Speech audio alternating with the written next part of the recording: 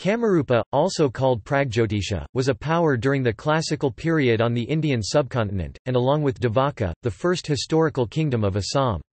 Though Kamarupa existed from 350 CE to 1140 CE, Devaka was absorbed by Kamarupa in the 5th century CE. Ruled by 3 dynasties from their capitals in present-day Guwahati, North Guwahati and Tezpur, Kamarupa at its height covered the entire Brahmaputra Valley, North Bengal, Bhutan and northern part of Bangladesh, and at times portions of what is now West Bengal and Bihar. Though the historical kingdom disappeared by the 12th century to be replaced by smaller political entities, the notion of Kamarupa persisted and ancient and medieval chroniclers continued to call this region by this name. In the 16th century the Ahom kingdom came into prominence and assumed for itself the political and territorial legacy of the Kamarupa kingdom.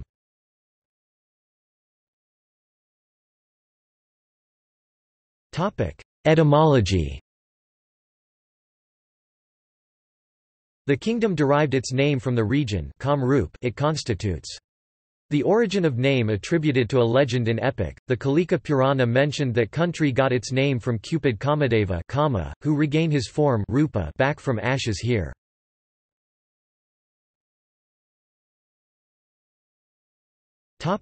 Antecedents. Kamarupa and the northeast Indian region find no mention in the Ashokan records 3rd century BCE. The first dated mention comes from the Periplus of the Erythraean Sea 1st century where it describes a people called Sesidia, and the second mention comes from Ptolemy Geographia 2nd century calls the region Karadia after the Karata population. Arthashastra early centuries of the Christian era mentions Lauhitya, which is identified with Brahmaputra Valley by a later commentator. The earliest mention of a kingdom comes from the 4th century Allahabad inscription of Samudragupta that calls the kings of Kamarupa, Western Assam, and Devaka, now in Nagan district, frontier rulers. Pratyanta Nri Patti.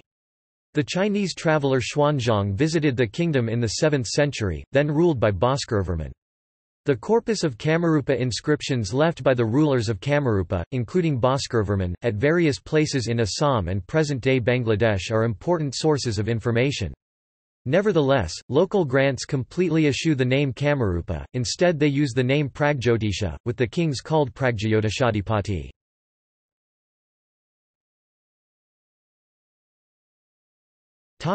Boundaries. The kingdom in the 4th century was small, located to the west of Nagan that soon engulfed the entire Brahmaputra Valley and beyond. According to the 10th century Kalika Purana and the 7th century Xuanzang, the western boundary was the historical Karatoya River. The eastern border was the temple of the goddess Tamreshvari Purvate Kamarupasya Devi Dikaravasini, given in Kalika Purana near present-day Sadia, in the easternmost corner of Assam, which too agrees with Xuanzang. The people of Kamarupa were aware of Sichuan, which lay 2 months' journey away from its eastern borders. The southern boundary was near the border between the Dhaka and Mymensing districts in Bangladesh. Thus it spanned the entire Brahmaputra Valley and at various times included present-day Bhutan and parts of Bangladesh. This is supported by the various epigraphic records found scattered over these regions. The kingdom appears to have broken up entirely by the 13th century into smaller kingdoms, and from among them rose the Kamata kingdom, Dimasa kingdom and the Chutia kingdom as the main successors. The Shans who entered Assam in 1228 later took power and ruled over Assam, while the rest was absorbed by the Mughals.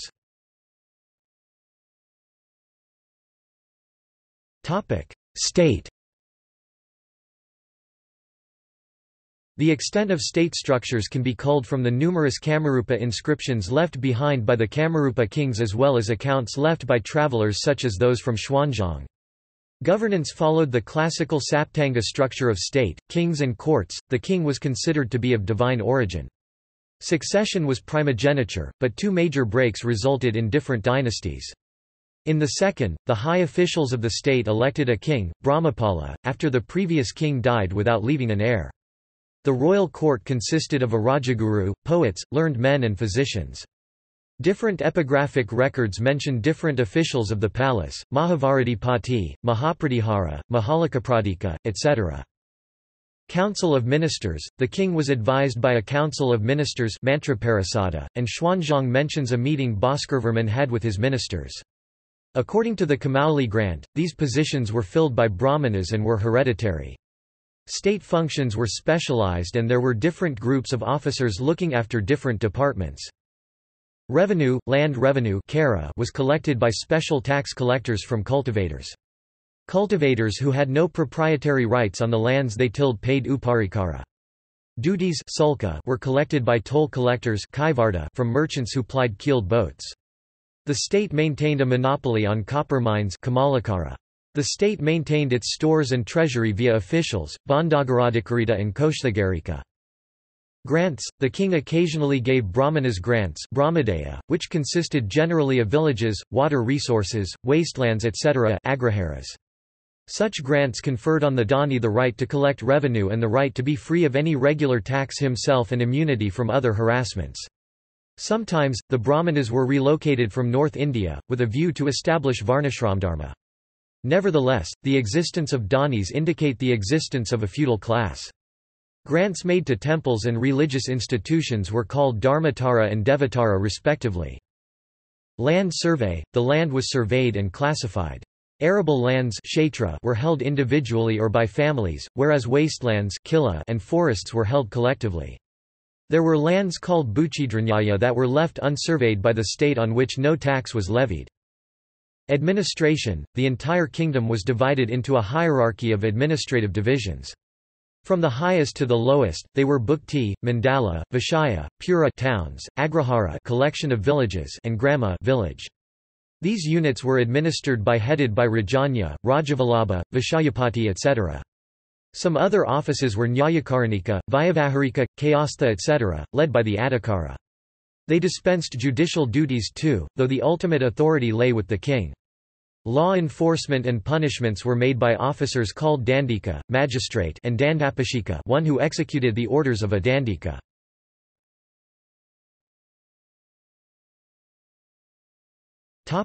Political history. Kamarupa, first mentioned on Samudragupta's Allahabad rock pillar as a frontier kingdom, began as a subordinate but sovereign ally of the Gupta Empire around present-day Guwahati in the 4th century. It finds mention along with Devaka, a kingdom to the east of Kamarupa in the Kapili River Valley in present-day Nagan district, but which is never mentioned again as an independent political entity in later historical records. Kamarupa, which was probably one among many such state structures, grew territorially to encompass the entire Brahmaputra Valley and beyond. The kingdom was ruled by 3 major dynasties, all of which drew their lineage from the legendary Aboriginal king Naraka, who is said to have established his line by defeating another Aboriginal king Ghatakasura of the Danava dynasty.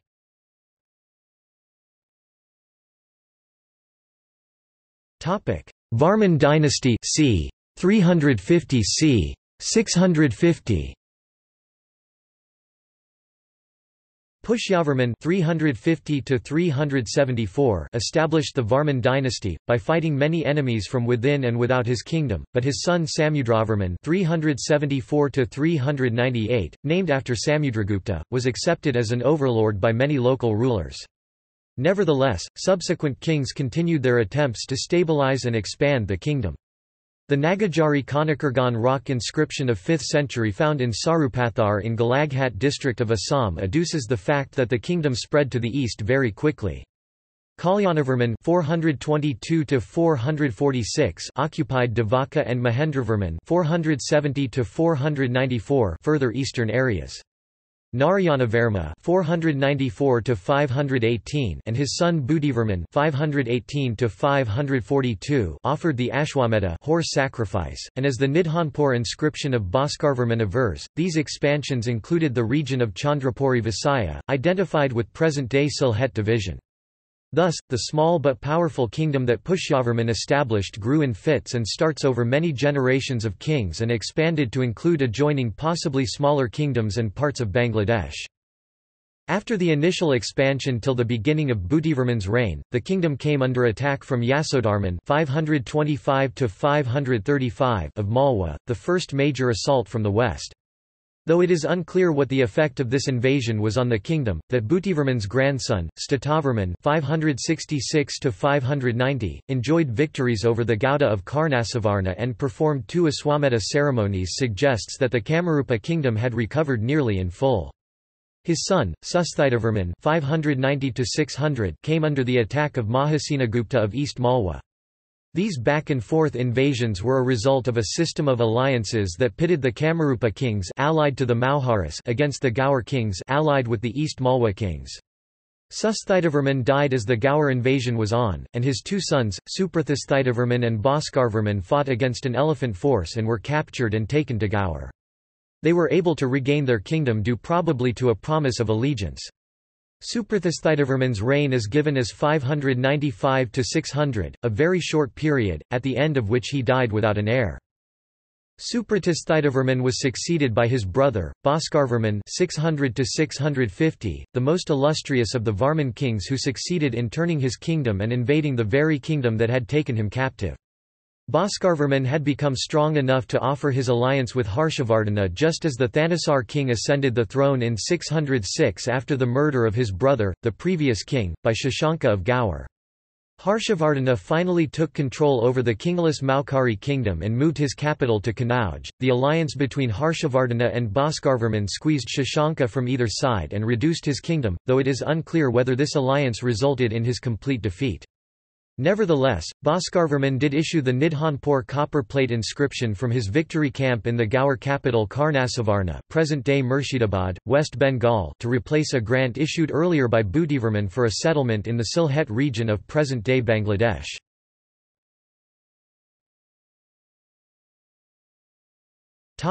Mlechchha dynasty c. 655 c. 900 CE. After Bhaskarvarman's death without an heir, the kingdom passed into the hands of Salasthamba (655–670), an erstwhile local governor and a member of an aboriginal group called Mlechchha or Mech, after a period of civil and political strife. This dynasty too drew its lineage from the Naraka dynasty, though it had no dynastic relationship with the previous Varman dynasty.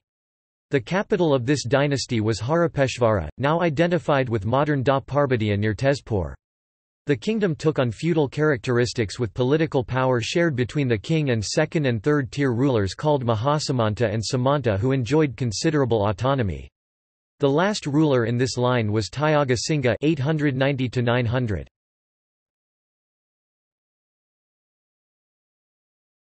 Topic: Pala dynasty c. 900 c. 1100.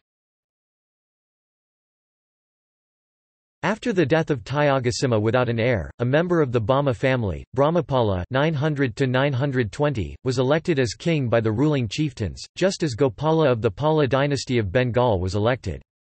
The original capital of this dynasty was Hadapeshvara, and was shifted to Durjaya built by Ratnapala (920–960), near modern Guwahati. The greatest of the Pala kings, Dharmapala (1035–1060), had his capital at Kamarupanagara, now identified with North Guwahati. The last Pala king was Jayapala (1075–1100). Around this time, Kamarupa was attacked and the western portion was conquered by the Pala king Ramapala.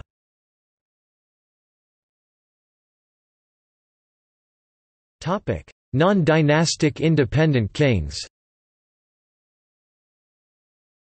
The Gaur king could not hold Kamarupa for long, and Timgyadeva (1110–1126) ruled Kamarupa independently for some time.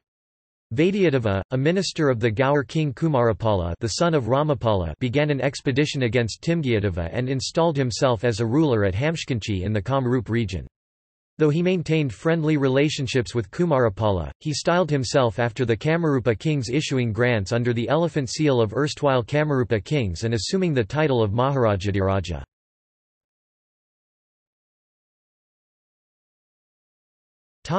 Lunar dynasty. Not much is known about dynastic kings from this period.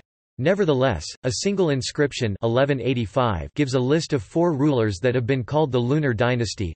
Bhaskara, Rayaradiva, Udayakarna and Vallabhadeva, dated to 1120–1200. The period saw a waning of the Kamarupa kingdom, and in 1206 the Afghan Muhammad I Bakhtiar passed through Kamarupa against Tibet, which ended in disaster, the first of many Turco-Afghan invasions. The ruler of Kamarupa at this point was Prithu d. 1228, called Britu in Tabakat-i-Nasiri, who is sometimes identified with Visvasundara, the son of Vallabhadeva of the Lunar dynasty, mentioned in the Gachal inscription of 1232 AD. Prithu withstood invasions 1226–27 from Ghiyasuddin Iwaj Shah of Gauda, who retreated, but was killed in the subsequent invasion by Nasir-ud-din Mahmud in 1228. Nasir-ud-din installed a tributary king, but after his death in 1229 there was much civil strife.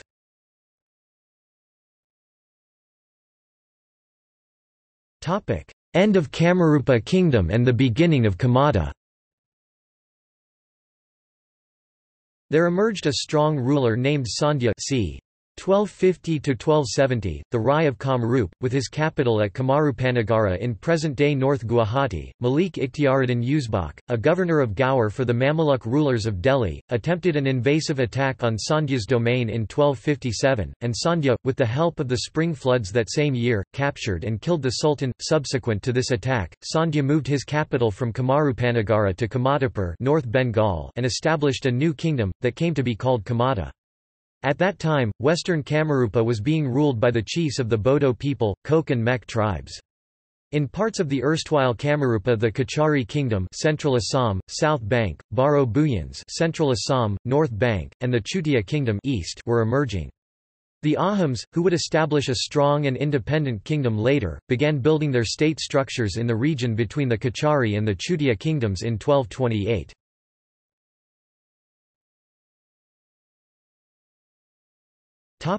See also: